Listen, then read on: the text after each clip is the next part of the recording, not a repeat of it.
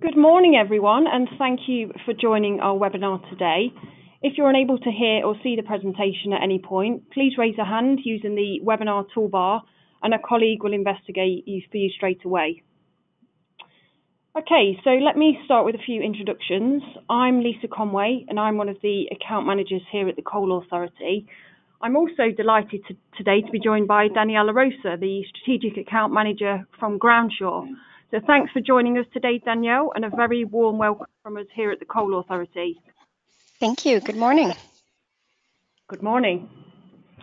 So today's webinar is centred around our new Enviro All-in-One report that's a joint product with our partners at Groundsure.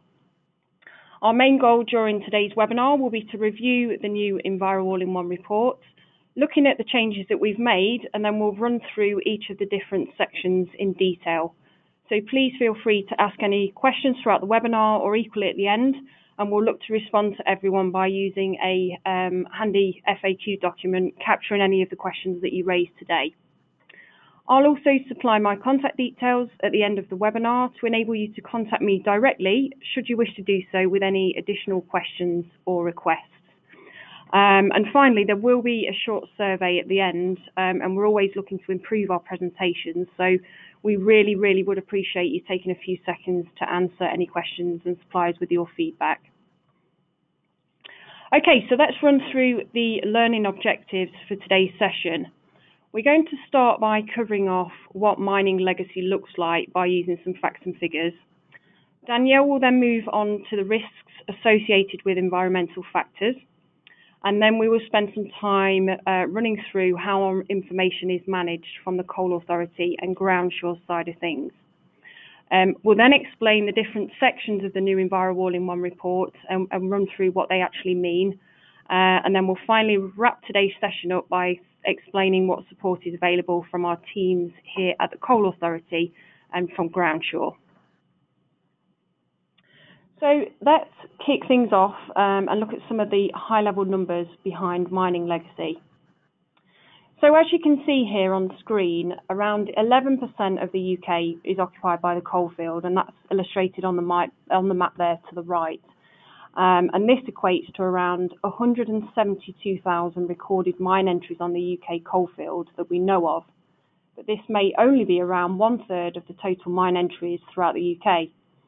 And this is before the 1872 Act. There was no legal requirement to submit abandonment plans, and therefore before that date we simply have no record of where those mine entries are. So for a bit of background, our database of mining information is established from upwards of 360,000 mine abandonment plans that we hold here at the Coal Authority. However, unrecorded mine entries are being found all of the time, and I'll explain how new information is added into our database later on in the presentation. So let's hang fire on that point for now. So in terms of the UK as a whole, this then equates to around 7 million properties that sit within the coalfield, and 130,000 of those properties lie within 20 metres of at least one mine entry. So as you can see by the numbers, mining legacy is still something millions of people need to be aware of.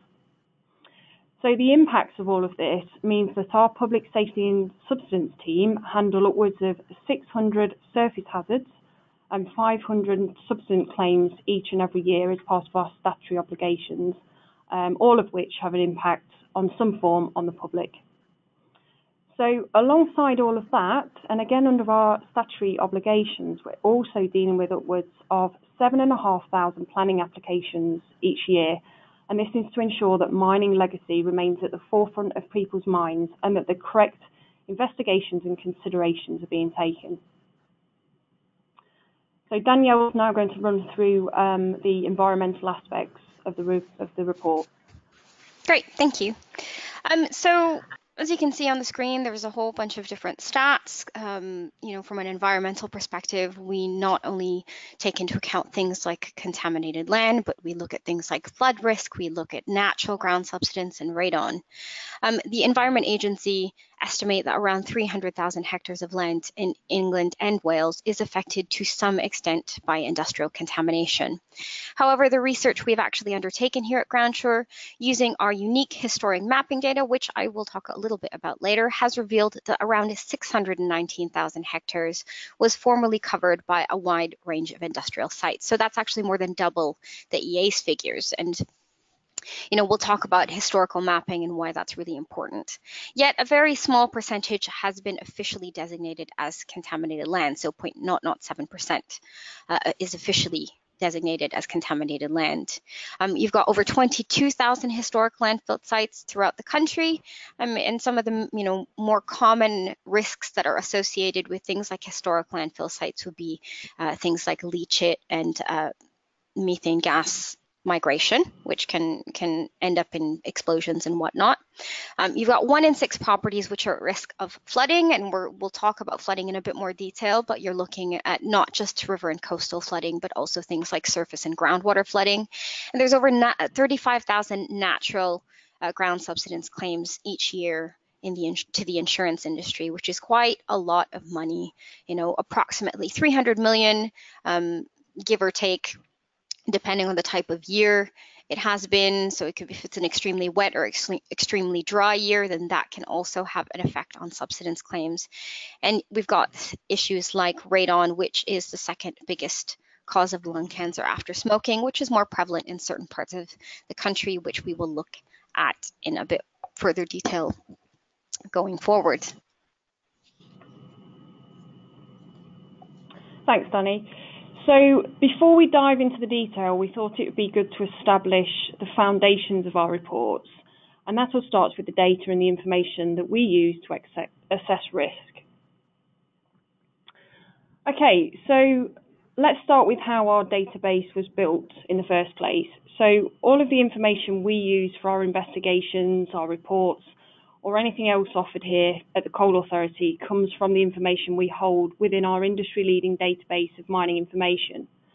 The foundations of the database are built on all of the mine abandonment plans that have been deposited by mine operators over the year following the closure of the mines.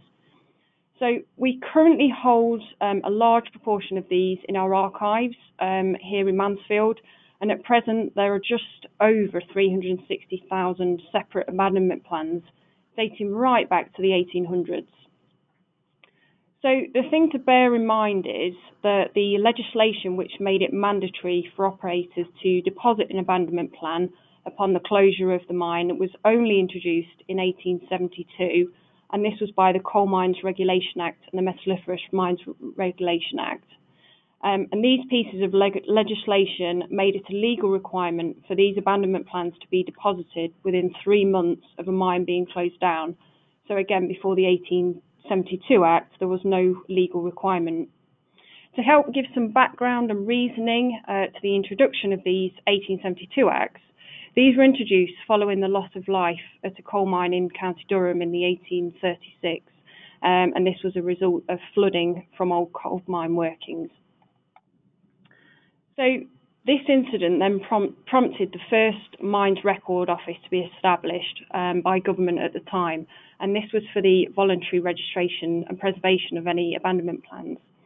However, despite the tragic accident I've mentioned, the majority of companies didn't really buy into this idea, and as such, they just didn't deposit any plans. So a few years later, and moving to the 1850s, an Act of Parliament was passed to make it a requirement for coal mines throughout the UK to be inspected, and this Act also made it a requirement for mine owners to keep a plan at each mine. So that hopefully provides some background into the information side of things. Alongside all of that, our public safety and substance team play a vital part in our business here. We have mining engineers and mining surveyors out on site day in, day out, and these are monitoring any mine shafts which run alongside the full mine inspection programme we have to ensure the mine shafts or adits remain safe and poses no risk to the public. These teams then report back to our mining information managers here, and any site investigations or any remediation works that have been carried out to that particular property or area is then loaded into our geographic information system, so our GIS, which then feeds through to our reports or within 24 hours of receiving that update. So in terms of things like SLAs for all of our mining residential reports, we're proud to be able to deliver the reports in a matter of minutes. The Enviro All-in-One, we've added some additional details. So in the footer of every page, you'll see some contact details. And this is really for ease and a useful contact point. So if you ever do need any additional help or support, you can easily get those details. On top of all of that, we also have a full team of specialists waiting to take your call. So if you ever need any support or you want to chat a case through with us, please do feel free to give us a call at any time and we'll be more than happy to help you. So I'm now going to pass back over to Danny, who's going to run through the Groundsure side of things. Thanks, Lisa. So from Groundshure's perspective, we maintain a large data set that is proprietary to us, but we also work with over 100 data providers, gathering all this data, and it's a big task looking after all these data points, and it's very key to keep all of this as up to date and accurate as possible, because this is what we make our assessments on. So we have a dedicated GIS team whose sole responsibility is to look after all that data that we get from suppliers as well as our own. And as you can imagine, with the hundreds of different suppliers that we work with, we get data updates constantly. We're looking in some cases from yearly, quarterly, monthly, all the way down to daily, which is how often we update our planning data, to give you a more specific example. Now, the solid foundations of the Enviro All-in-One from an Enviro perspective really begins with the mapping side of things. So Groundsure have a unique data set called the Historic Land Use Database, or the HLUD for short, which is the main data set we use for contaminated land risk assessments. So we digitized over 1.3 million Ordnance Survey maps dating all the way back to the 1840s at the highest resolution available, which means our maps are very clear and easy to read, which is quite important when you're an environmental consultant doing a risk assessment. Now, this HLUD is what underpins the reports, as we use a risk algorithm to help assess the risk, and it then interrogates the HLUD to provide the best results we possibly can when it comes to environmental risk. Now, the HLUD, to give you kind of a bit of context and an example, is if you think of a disused railway station with all its depots and warehouses and fuel tanks and office blocks, etc., etc. Now, others would have highlighted the whole area as a disused railway station, drawn a big polygon around it, and potentially blighted it. What we've actually done is a little bit different, is we've broken sites and maps down into individual features. So we've drawn a polygon around every single risk feature on that site, which means we've drawn a polygon around the depots, the warehouse, the fuel tanks, the office blocks, the railway sidings. We've then categorized them by their specific land use, and then we've risk ranked them, which is why our data set has over 27,000 individual land use classes alone. So we don't generalize everything, we make it as specific as possible, which means that our data set for contaminated land is much more granular and much more property specific, which allows us to be able to provide risk assessments which are much more relevant to contaminated land moving forward.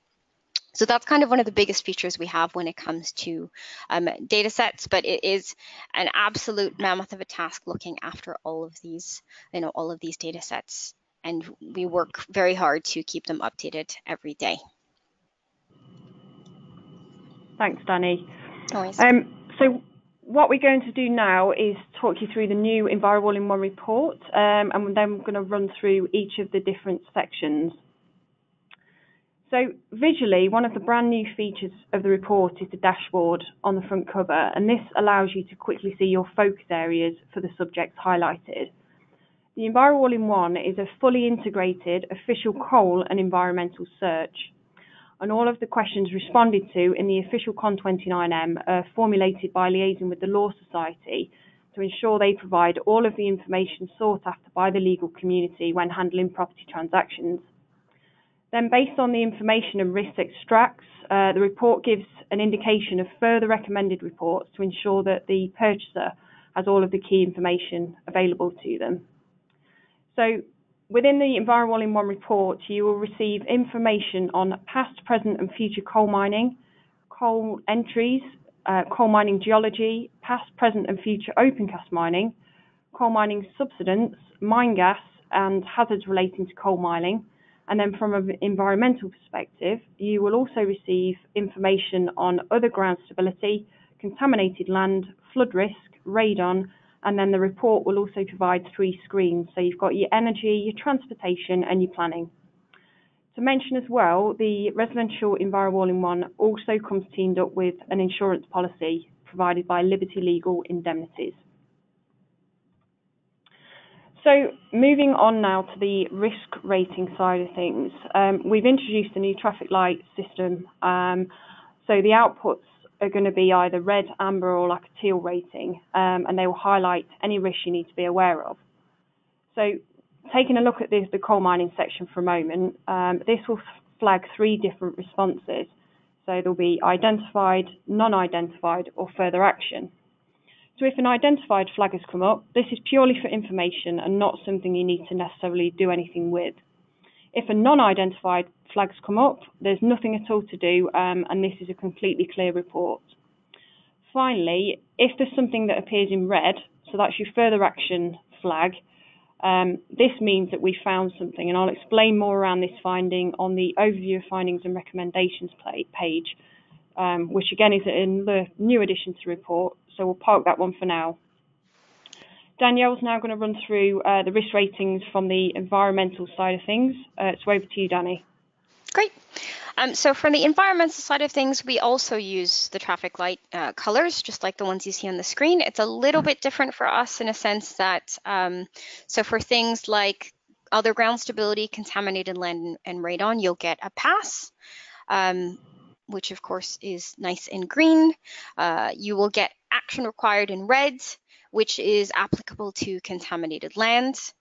You will get a rating of identified, which is applicable to other ground stability, radon, and the 3 screenings, so energy, transportation, and planning. And this identified isn't necessarily a bad thing. It just means that there is information in there that has been identified that you may want to take into consideration.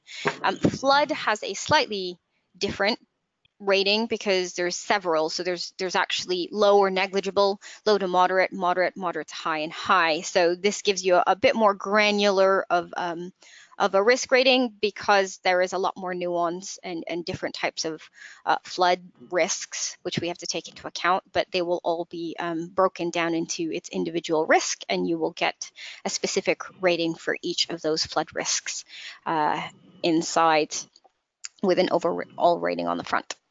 And that's it for me. Thank you. So, as I mentioned earlier, another new addition to the report is the overview of findings and recommendations pages. So these can be found on page 2. These have been clearly designed with one goal in mind, to provide clients with a quick overview of the risks highlighted and then to advise of the next steps. So if we look at the coal mining example, if a mine shaft is recorded within 20 metres of the property boundary, we would recommend an interpretive report so you can gather more information on that particular mine shaft. And then from an environmental perspective, Danny, if you just want to cover that off. So from an environmental perspective, again, we take similar methodology. So if we found, as an example, if we found a contaminated land risk, on the second page, we would provide information on who you would need to contact and what questions to ask them in order to try and amend the report to a pass. If we find, another example would be if we found, let's say, groundwater flood risk to be a factor, we would provide advice on steps you would need to take to try and prevent groundwater flooding, and again, the correct organizations you would need to perhaps speak to, and practical advice in terms of insurance if we found any types of flood risk.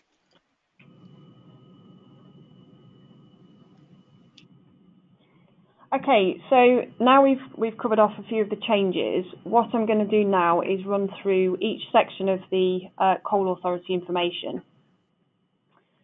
So the first area that's covered is any underground coal extraction.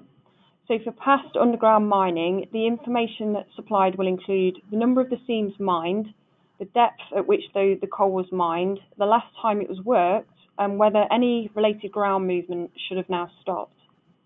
For present underground mining, it will include the names of any seams being mined and information of any licenses that have been granted or those that are still being determined. And by licenses, we mean any permissions currently being given or reviewed for the coal to be mined. For any future underground mining, it will include the number of seams to be mined, the depth of those seams and any planned dates for them being mined, and then any information surrounding any remaining coal reserves.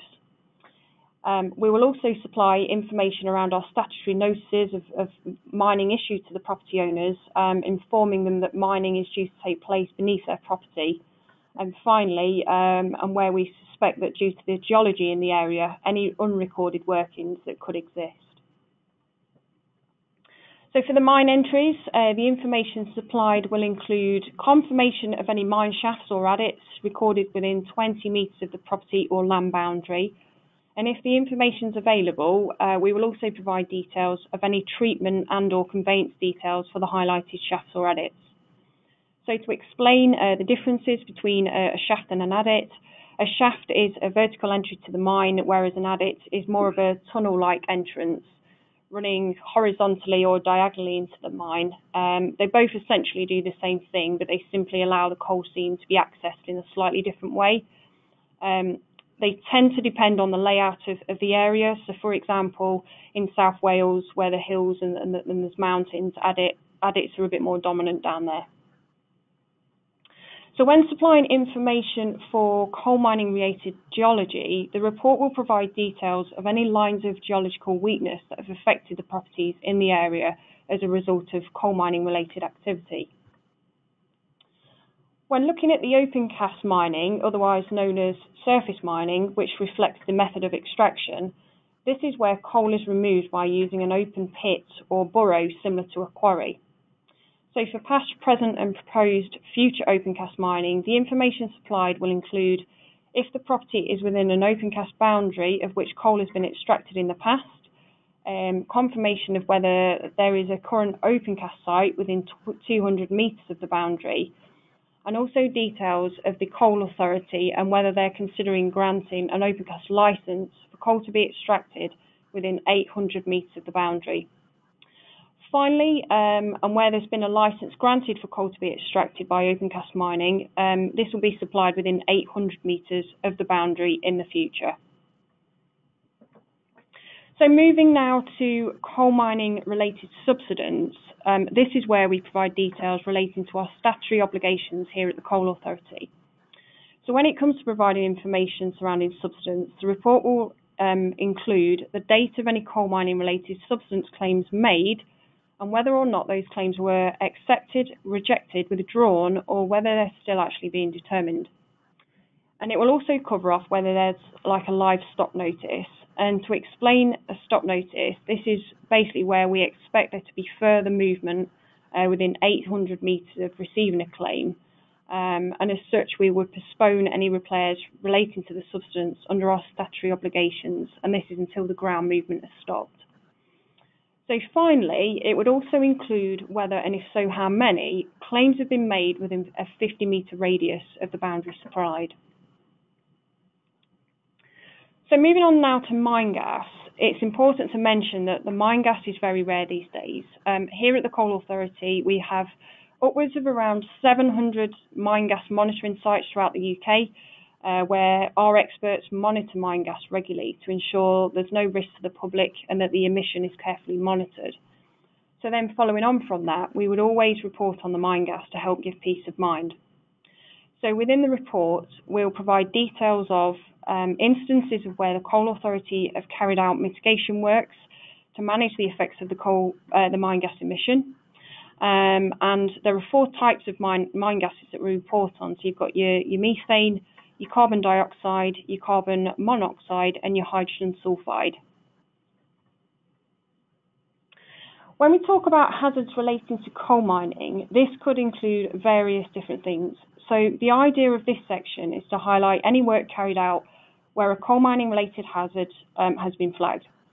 So these hazards are cases where they've been flagged and they've been managed by our public safety team, and work has then been carried out under our statutory obligations.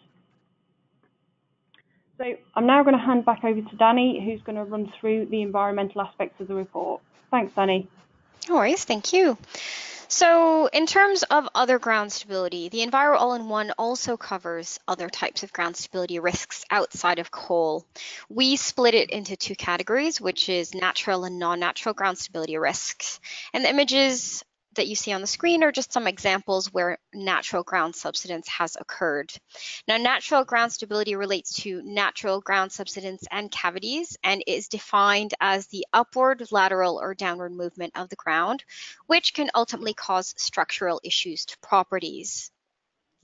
The first two images on the slide that you can see demonstrate two types of subsidence, dissolution, which is basically where soluble rock can be dissolved, and the other is, of course, a landslide. Now, the six main causes of natural ground subsidence, according to the BGS, are shrink swell. So these are common in areas where there could be potentially a lot of clay, because the ground expands and contracts depending on how much moisture or water is in the ground, and it can, and of course, make the ground move, and anything built on top of that also move. You've got dissolution, which I mentioned earlier. This can happen in areas where there's a lot of soluble rock, like chalk, and when water flows through that rock, it washes away layers of support and subsequently results in things like sinkholes. You've also got compressible and collapsible ground, which tends to happen again in areas with soft ground like peat, and something called running sand, where usually there is some sort of water source like a leaking pipe, which washes away sandy layers and support, which can again cause collapse. And landslides, I think, are pretty self-explanatory, as you see on the screen. Now, the natural ground stability is rated in a scale of A to E, with E being the highest risk. And we then identify the possibility for not natural ground stability issues to occur through things like infilled cavities or non-coal mining. So we do mine for other minerals like tin, brine, or clay, to name a few, and any other cavities caused by such mining activity. If we have identified any ground stability risks, we will provide all the maps, explanations, detail, and advice required in the specific section for you and your client to read and provide the most practical advice possible. Now, moving on to contaminated land. So the Enviro All-in-One will assess the risk of contamination from a comprehensive set of data sources, which we split into three main categories. So we look at past land use, we look at waste and landfills sites, and we look at current industrial use. So the past land use will review historic ordnance survey mapping, which I've mentioned previously in our HLUD. And our system will use a risk algorithm and our technology to assess contaminated land risk as per Part 2A of the Environmental Protection Act. We then look at waste and landfill and take agency and local authority data plus our own data and historic land use data to identify the presence of any landfill or waste sites or refuse areas. We also look at current industrial information, and we review the data on permits, authorizations, spillages, and incidents to give a view on the possible risk for contamination to be present. And each section is given a rating of either identified or passed in the environmental summary inside the report. Now, if we've identified a contaminated land risk, the report gets passed on to our environmental consultants, who will do a detailed manual assessment of the risk, analyzing all of the data that we have, as well as any additional data that we might have on file. So things like planning discharges or NHPC certificates or letters from the council, which are still in date, which we have had sent to us from other sources. Now, once we've done an assessment and written the recommended advice, then the consultant will pass it on to another consultant to do a peer review before it gets sent off. And we try as much as possible to pass reports for contaminated land before it gets sent out. But just because a report comes back with further action required, or we've identified a potential risk, that doesn't actually mean the land is contaminated. It just means that we might need your help in obtaining additional information. Now let's have a look at some flood risk. So the Environment Agency published some figures, or the latest figures we have on flood risk, and the properties at risk of flooding total 5.9 million homes. And these figures show that 3.2 million properties are at risk from surface water flooding, and a further 2.4 million are at risk from river and coastal flooding.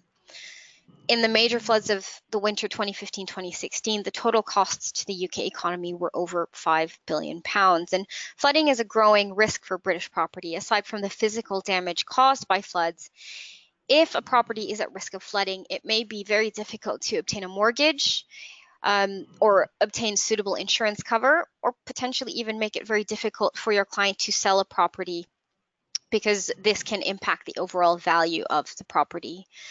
There is a Law Society practice note which aims to provide you with information to help your clients investigate the terms on which buildings insurance cover, including flood risk, is available prior to entering into any contractual commitments. And we would hope that you would encourage your clients to make sure insurance can be obtained for the property on acceptable terms before actually going into that contract. As always, you do have the seller's information form, which is the TA6, and it asks the question of the seller: has any part of the property, whether buildings or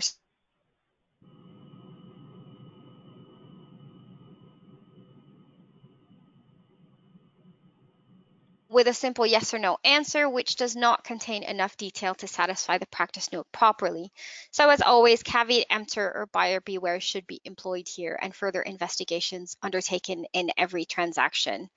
And particularly with flood, it's important to make sure we're painting as complete of a picture possible using flood data from dependable and different sources. So the flood section in this report will cover river and coastal flood risk, surface and groundwater flood risk, and it will take into account historic flood events as well as current or proposed flood defenses, as well as give a property-specific statement on whether or not the property will be seeded into the flood reinsurance program. Now let's move on to radon. So we will then address the possibility as to whether or not radon is present within the property. Radon is a colorless, odorless radioactive gas formed by the radioactive decay of the small amounts of uranium that occur naturally in all rock and soils. As you can see on the map, it's prevalent in certain parts of the country due to the geology of the rock, and therefore will be more common in some areas. It's the second biggest cause of lung cancer in the UK, and prolonged exposure can lead to health issues. Property values could also be affected if it has not been dealt with. And the data that we use to identify radon is a mixture from the Radon Atlas as well as data from the HSC. And if a risk is identified, then the property-specific measures should be taken through the use of radon detectors, which are placed in the property for 3 months to identify actual radon readings. So it can be a long process to figure out whether or not the property is really at risk of radon if you want to get testing done. But if time is of the essence and let's say your client can't wait the 3 months to get tested, then something like a radon bond can be agreed, which is basically a specified set or amount of cash which is set aside by both parties. It's usually around between £2,500 to £5,000 to deal with the necessary works and remediation if anything is found. And now we're going to move on to some of the screened risks that you get in the Enviro All-in-One. So the next 3 sections are screening, which means they provide you with some level of information, but if your client wants full details, then it will be recommended they purchase the corresponding recommended search. So for energy, or the energy screen, we will look for oil and gas extraction wells, which does include fracking, either existing or planned within 5 kilometers of the property. We will also look at any existing or planned wind and solar infrastructure and major energy installations. So that includes national grid power lines, gas lines, or any nationally significant energy projects. So things like Hinkley Point C or tidal lagoons or the Rampion wind farm, etc., etc. Then moving on to transportation. So for our transportation screen, we will let you know if we've identified any HS2 features within 2.5 kilometers of the property. So we look at both phase 1 and phase 2 of the project, and this includes routes, safeguarding areas, stations, or depots.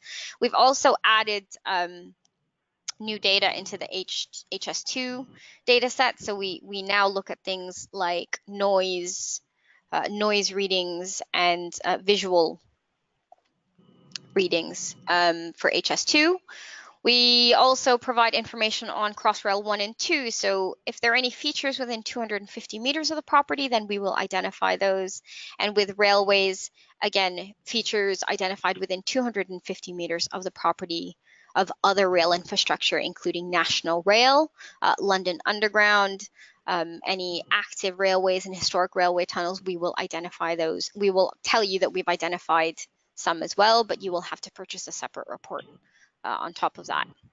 And lastly, for the screening risks, we've got planning. So with our planning screen, we have what we call an intelligence screening process. This is where we take data from the Office of National Statistics, who categorize properties into three, which are rural, urban, and mega urban. And depending on the category the property falls under, we then adjust the screening radius for small projects, large projects, and house extensions so that the screening results are the most relevant as possible.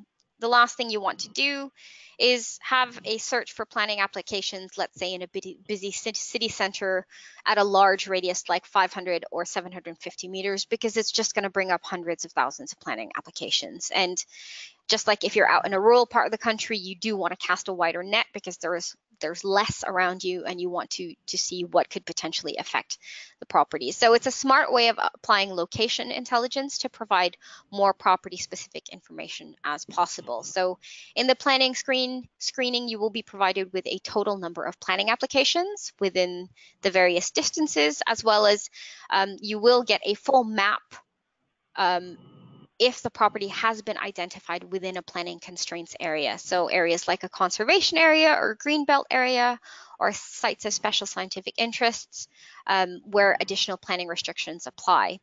But if your client wants the full detailed list of all the planning applications, they'll have to purchase a planning report in full. So what we're going to do now is look at some of the added value products that are offered if a particular hazard arises within the new Enviro All-in-One report. So looking now at the added value reports, we've put a bit of a quick reference table together to illustrate if a risk is highlighted, what the associated products are. So firstly, if question 4 is highlighted, we would recommend either a mine entry interpretive report if there's an existing property footprint, or if not, you would need the mine entry plan and data sheets, which I'll go into more detail on the next slide, all of which can be purchased through our ordering platform, groundstability.com. If there are cases of any coal mining related subsidence, so question 9 there on screen, there are 3 potential reports we would recommend. So you've got your subsidence claims report, your subsidence buffer report, and a solicitor's claims history. Now, if any instances of mine gas has been flagged throughout the report, we would also have a mine gas emissions report, so that's question 10. And then finally, if a surface hazard is recorded, you can request a surface hazard incident report. So what I'll do now is run through the different reports in a bit more detail so you can have a look at what information will be supplied for each one. So starting with the 2 different mine entry reports, the mine entry interpretive report is only available if there's an existing building. So buildings located in the coal mining areas are subject to any risk of coal mining subsidence or ground collapse. And this ground movement can be caused by problems with entrances to coal mine known as shafts or adits. If a mine entry has been identified within 20 metres of a property boundary, this report can provide peace of mind to clients, insurers and lenders by assessing the risk of any mine entry. And this is any damage that has maybe happened to an established property, so that they ensure all of the remedies that have taken place are available to them. It's also worth mentioning that there are thousands and thousands of recorded mine entries throughout the UK, and it's very rare that they pose a risk or create any issues. The report also sets out all of our statutory obligations here at the Coal Authority to repair any coal mining related subsidence. The main feature of the interpretive report is the detailed individual risk assessment for each mine entry within the boundary or within 20 metres of it. You'll also get a OS map showing the mine entry positions. So If there's no existing building, such as a land or development area, this is where the mine entry plan and data sheets will apply. So as per the interpretive report, the data sheets provides a table of information for each mine entry identified, and within this report you can pick and choose exactly which mine entries you would like the information supplying on. And this will also provide treatment details if held, any confirmation of any mine entry source material, and recorded dimensions of the mine entries and coordinates of any of the recorded locations. So moving now on to subsidence claims, if you have a claim outside the boundary but within 20 metres of it, this is where the subsidence 50-metre buffer can be purchased. So this report will give you the same details included in the Enviro All-in-One for the boundary specified within a 20-metre area.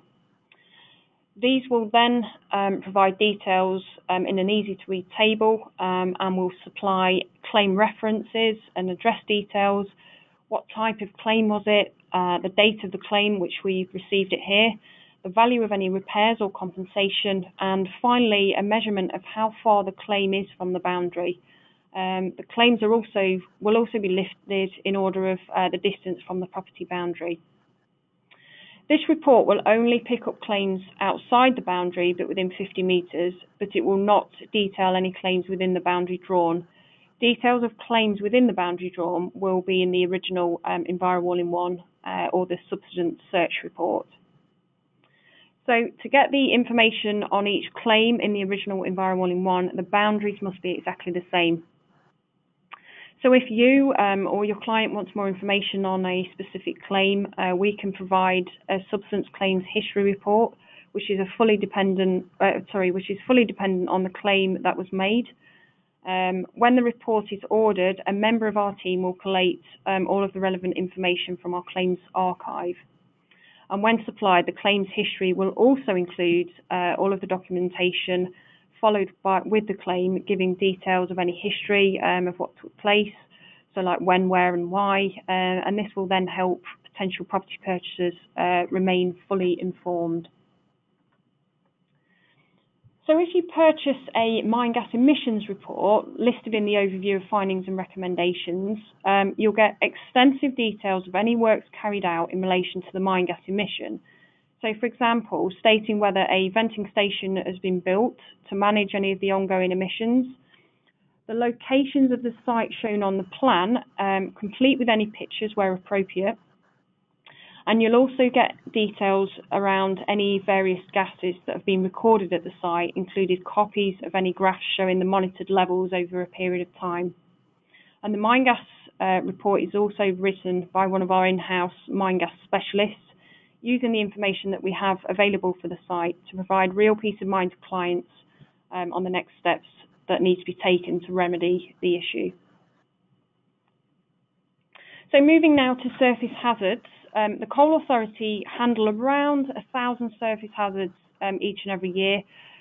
These can vary from mine entry collapses or vandalism to mines, shallow workings collapses and fissures in the ground caused by collapses in deeper workings.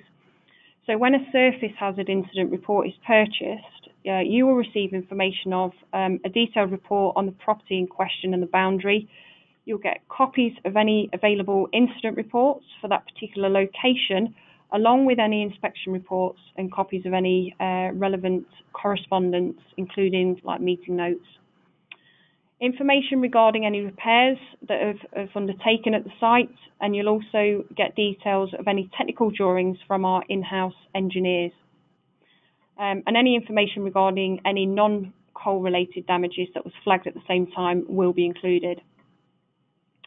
As with the claims history pack, these are totally bespoke for each incident where we've done works here at the Coal Authority for any given boundary. So if you ever need any additional information, it can be ordered through the system, or please call through to a member of the team and we'll guide you through the process. Right, and from Groundshore's perspective, if we have identified any planning impacts and your clients would like to know a lot more detail, then they are able to purchase a Groundsure planning report. So this will provide a full list of planning applications for the following categories. You've got large projects, which include developments of 10 or more houses and or projects costing more than £250,000. You've got small projects, which include developments of 3 to 9 houses and or projects costing less than £250,000.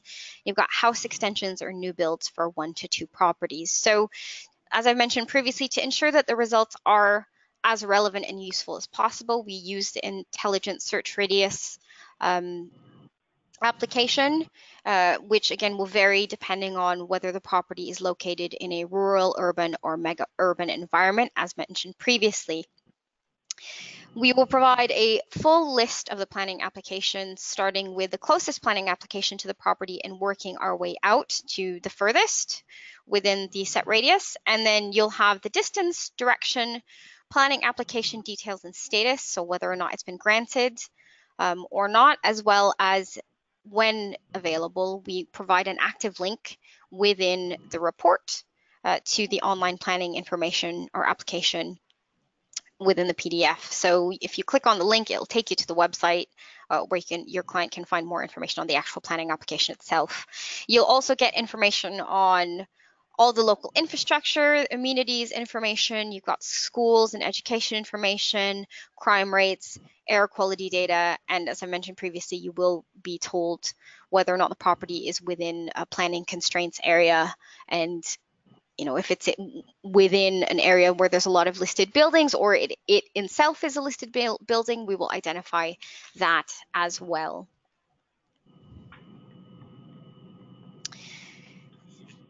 For the energy report, if your client would like to know more, and they can purchase an energy report, and we will search at a 5, 10, and 25 kilometer search radius for either existing or planned oil and gas wells or extraction areas, which do include fracking, any existing or planned wind and solar infrastructure, and we are looking at smaller wind turbines, so big farms, as well as maybe 1 or 2 turbine installations. We'll also look at solar infrastructure, any major energy installations, and any nationally significant energy projects. So again, a full list will be provided along with maps, starting from the closest to the furthest away, with details of the scheme or the planning application if it's a proposed structure, as well as who the operator is, and we'll provide you information on who you should speak to find out more information in terms of the actual energy operator or builder. And then we've got a lot of rail infrastructure. So we do cover in various reports HS2 and Crossrail 1, HS2 and Energy combined, and we even have a separate London Underground report depending on, again, whether or not your client's in London. So we will look in various search radiuses to identify features for HS2 Crossrail, including route, depth of tunnel, how it's going to affect the property, any construction zones, et cetera, et cetera. There's quite a lot when it comes to rail infrastructure, and a lot to cover depending on which part of the country. And of course, HS2 only affects certain parts of the country, same with Crossrail 1 and 2, and same with Underground. But it's becoming much more of a common request to find out all this information, as it can potentially.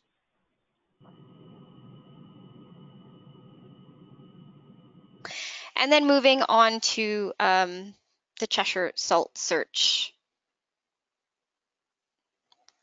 So finally, for those who are in the Cheshire area, now the Con29M used to have questions relating to Cheshire brine within the report. Those are now no longer included in the Con29M or the Enviro All-in-One, and it is now a standalone separate report called the Cheshire Salt Search, which has been commissioned by the Cheshire Brine Board. So it will answer the original questions that were included in the Con29, but also provide additional details and full maps and information on how the property is potentially impacted in the Cheshire area. So it will cover the compensation district, the consultation area, notice of damage, commuted claims, the presence of any wells or shafts, any historical salt mining, and whether or not it's within the GS7 planning policy, any active salt mining, and information on future claims cover. So there is a very small area where coal and brine overlap. It's only about 18 square kilometers, but it is quite rare that one needs a salt search as well as a coal search. They're not necessarily mutually inclusive, but if you need any further details on any of the follow-on reports I've mentioned, please don't hesitate to either speak to Lisa or contact Groundsure directly. Thanks, Danny. So both the Coal Authority and Groundsure are here to help any support or guidance that you may have, so please just give us a shout and we'll be more than happy to help. In terms of the after service and to finish off, this report will save you a vast amount of time as you're essentially getting all of the official CON29M information together, along with the environmental information from Groundsure, and this can either be purchased through your search provider or directly from ourselves. And as I mentioned earlier, we are here to support you above and beyond the report, so whatever your needs may be, our experts are on hand. If you would like any more information or would like to download a product card or view a sample of the report in detail, all of these are available on our dedicated groundcivility.com website. So that concludes our webinar today. I'd just like to apologise for any sound issues that I think a few clients have had a few issues with, so my apologies for that, but this is a live webinar and we do have sound issues from time to time. I do hope you've all enjoyed listening and have found the content interesting, so please do keep your eyes peeled for further updates and webinars from the Coal Authority in the future. And as I did mention at the start, there will be a short survey after the webinar is finished, and I'd really encourage you to pass us on your feedback about the delivery or anything else you would like us to add into our webinars, as we really do value your feedback.